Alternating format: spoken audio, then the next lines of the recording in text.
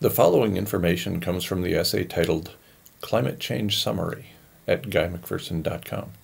It was last updated August 2nd, 2016. This video summarizes self-reinforcing feedback loop number 2 in the essay, with a focus on peer-reviewed papers and assessments from national-level governments. Remember, it only takes one feedback loop to ensure the irreversibility of climate change. Warm Atlantic water is defrosting the Arctic as it shoots through the Fram Strait, according to a paper in the January 28, 2011 issue of Science.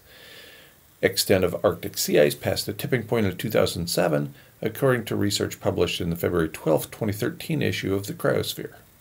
On October 6, 2012, Truthout cites Peter Wadhams, professor of ocean physics at Cambridge University.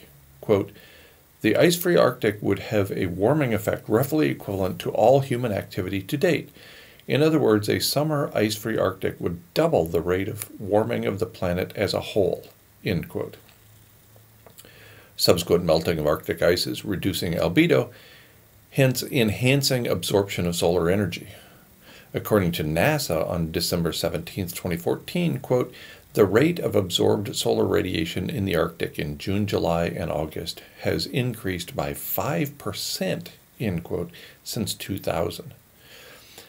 Quote, "Averaged globally, this albedo change is equivalent to 25% of the direct forcing from CO2 during the past 30 years, end quote, according to research published in the February 17, 2014 issue of the Proceedings of the National Academy of Sciences. Destabilization of the deep circulation of the Atlantic Ocean may be, quote, spasmodic and abrupt rather than a more gradual increase, end quote, as earlier expected, according to a paper published in the February 21st, 2014 issue of Science. Models continue to underestimate results relative to observations, as reported in the March 10, 2014 issue of Geophysical Research Letters.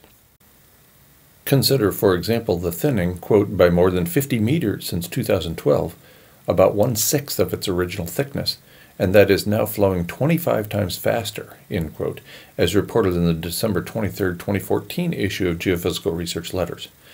Rapid ice melt in the region is explained by a product of warm air advection, air mass transformation, and fog in the June 10, 2015 issue of Geophysical Research Letters.